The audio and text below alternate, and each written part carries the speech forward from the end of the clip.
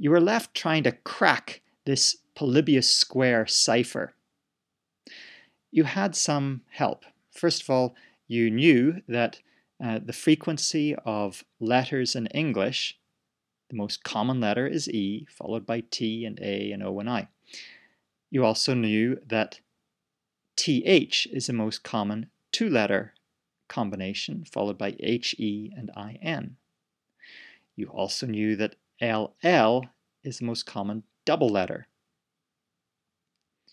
and that the most common word in English is the, followed by and. So using these, especially the first one of letter frequency, you've got a real crack at solving this cipher. I'm going to give you one extra hint, just in case there's anyone who's got here who still wants to try it and who hasn't. So here's the last set of clues. The most frequent first letter of English words is T. So most words that you will read start with T, followed by O, followed by A. The most frequent second letter in the words that we read, H, followed by O and E and I. The most common third letter, E and S and A and R and N. So that gives you an added little oomph. But on the other hand, we don't know which letters are start words. Isn't that right? So you'll have to think about that. So this is your last opportunity to go out and try to solve this cipher if you haven't already done so. The next second, I'm going to change and you're going to see the solution. So now we're going to be talking about the solution. How to go about finding it. Okay, first of all, the first thing that you probably noted is that some of these two-letter combos occur much more frequently than others. DD occurs 11 times, as does AG. DA occurs a little bit less often, 10 times, and DX occurs 9 times. So there are that's whenever we dissect that cipher, that's the frequency graph that we get. So we're going to guess that E is either equal to DD or AG. Why E? Well, remember, E is the most common letter in the English language, so it's a fair guess that E is one of those two. And while we're at it, we might as well admit that we're not guaranteed that E is going to be one of those two. It might also be DA, it might also be DX. Okay, it could also be one of the ones further down, but it's most likely to be one of the first two. So that's where we're going to start our search, and if it doesn't work, then we're going to progress downward. So what is T likely to be? Well, T is likely to be one of the other ones of those most common. So if AG is E, then DD is probably T. But it could also be reversed. It could be that DD is E and that AG is T. Remember, both of those occurred 11 times. So how do we, how could we progress? What extra information would help us in determining which of those two is E and which of those two is T? Well, let us look at an interesting phenomenon, and that is that DG follows AG a lot. In fact, 4 times in our little cipher. That should give us pause for thought. Let us look at two-letter combos in English. TH occurs the most often, followed by HE. So if AG is equal to T, then it's a fair guess that DG is equal to H. So let's keep that in the back of our heads. Is there any other reason to suspect that T might be AG? Well, let's look at any other patterns that we see here. Well, we see that there's a 3-letter sequence repeated here, and a 6-letter sequence repeated here. How many of you found that?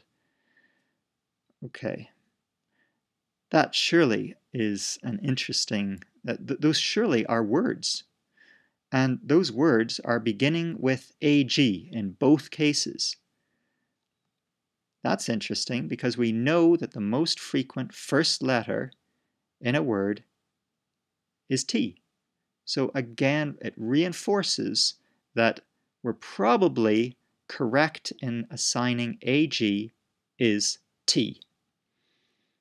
Okay. The last possible thing that we could look at is the most common word. So we've got TH, and it looks like this might be the. Now that would surely be a great boost to solve. And indeed, if you solve this cipher, we do find out that AG, DG, DD is the. I lied before. I'm going to give you one last chance to try to solve this cipher, if you haven't already done so. And now's it. I'm telling you that AG is equal to T, DG is equal to H, and DD is equal to E. Now, go forth and solve it, if you haven't already done so. Now we're going to go ahead. This is the complete solution that you've found, and the enemy have withdrawn from the trench in front of our position. We are advancing to occupy this trench, starting immediately. Did the Germans use the Polybius cipher in World War I? A 200 BC invention. No, they did not use the Polybius square in World War I, but they did use it as the basis to get creative and construct their own unique cipher system. And it was actually Fritz Nebel who did the inventing. And we're going to look at the actual ADFGX cipher that was used by the Germans in World War I, starting now. So, you're on the German side, you're a Morse code operator, and you want to encipher "the enemy have withdrawn." So that message is the first thing that you write out. And then we use our Polybius square, and we use the same code word that that person came up with, fortune. And then we're going to complete the Polybius square, same as before. Now we're going to do the same enciphering that we've just done. The enemy have withdrawn. So that's the Polybius square encipher. But now we're going to continue and do more enciphering on that. I need another volunteer. No, not the same person. Someone else, please. Thank you. Think of a word. Bravo. Bravo. Okay, so we're going to choose bravo as our word. And now we're just going to put our enciphered letters across. So we start off with AG. So T was enciphered to AG. That's what we start with, AG. Next is DG. Next is DD. That's the word the. And now we're going to keep on going. We're going to go to DD, DA, DD, and we're going to complete this, and we're going to end off with DA at the end. Okay, and that's for N. And you see how we're just wrapping around all the time. So once we finish a line, we just start the next line. Okay, that seemed easy enough. Now what we do is we reorganize Bravo alphabetically. So let's see how that works. Here we go. Bravo alphabetically is Aborv. Okay, so that's the big step and the innovation that Nebel had whenever he constructed this new cipher system, is that you could make it a lot tougher by doing this little shuffle. Okay, now we're going to read down the A column. And that's reading down the A column. Now we're going to read down the B column. Now we're going to read down the O column. And the R and the V. There we go. And that's the enciphered message that we send. And there it goes, off to our friend. Now we're going to imagine that we are that friend, and we have to figure out what that message says that's incoming. So there's the message that we receive. we're going to be going backwards through the sequence. So we're going to go from 7, now we're going to go to 6. So that's easy, we know how to make that step, that's just Morse code. And then we're going to be going from 6 to 5. Are we going to use the ABORV or the Bravo matrix? Well, since we're going backwards, we go to the ABORV matrix. Now, there is a tricky part here, and that is, where do those two little squares on the bottom go? We know we have to have those two extra squares. If you just count the number of letters that we have, we know that we have to have those two squares, but where do they go? And I'm going to leave that for you to figure out. So now we have to place that into the ABORV matrix. Let's start with A column. Now we'll go to B and O and R and V. Complete. Now the next step is to shuffle it up. Here we go. I'm going to shuffle it up. And we're at Bravo.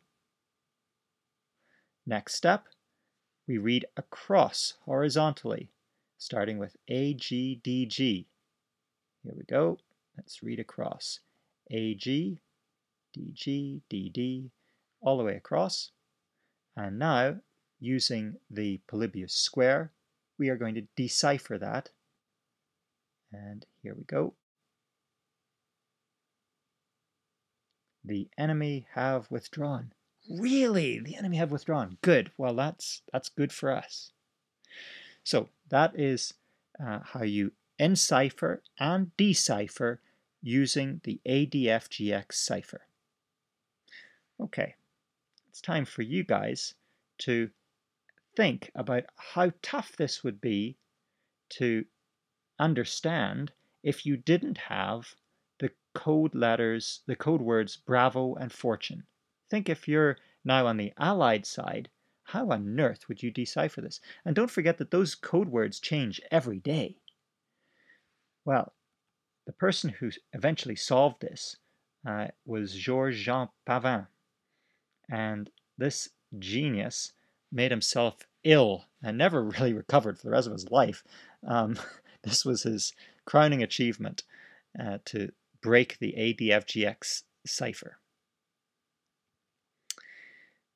It's time for you guys to look at solving your own. So you're going to be decoding your own ADFGX ciphertext. You know you're a friend of whoever sent this, and so you know Bravo and Fortune are the code words, and you can either choose to solve the medium tough one or the very tough one.